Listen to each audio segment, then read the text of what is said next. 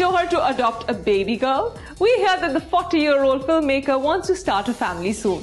Karan Johar, the matchmaker of Bollywood, does not want to take the marital plunge, but he wants to extend his family and he may soon adopt a little baby girl, if sources are to be believed. The 40-year-old director, who has been tremendously successful with his films, may now look at taking his personal life to the next level. Karan is reportedly not into marriage, but he does want a little cherub around to light up his life. And apparently, he is in talks with friends as well as his mother Hiroo Johar on what would be the best way to go about adopting a baby girl. And although Karan denied when asked about it, there is a strong rumor that the filmmaker is keeping it under wraps until he has everything planned.